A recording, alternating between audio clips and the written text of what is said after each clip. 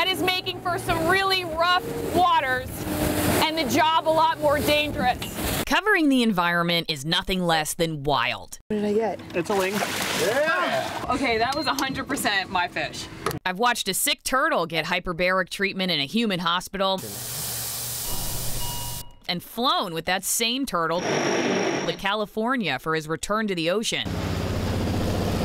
I've flown in seaplanes and landed in the biggest school of jellyfish I've ever seen. Large smacks of jellyfish.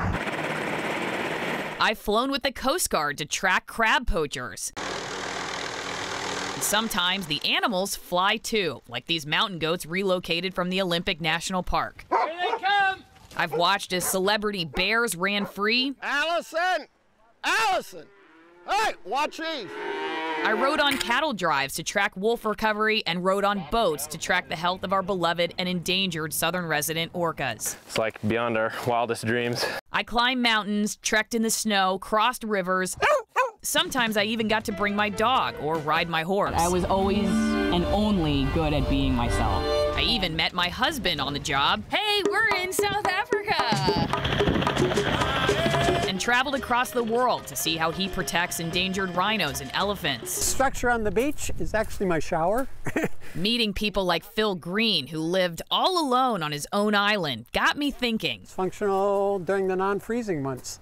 I realized on all the adventures, this is not just a job. This is life, and maybe I can live a little wild too. So my husband and I bought an Airstream we're renovating to live in off-grid. There's no one else here? Hello? Nope. Because it turns out if you tell stories of the wild long enough, the wild becomes a part of your story too. Okay, so Allison will still be working in the field she is so passionate about. She's taking a job with the Department of Natural Resources. But we're going to miss her. She's one of a kind, Ah, beloved here. absolutely. So we wish you all the best, Allison. We really do. Stay in touch.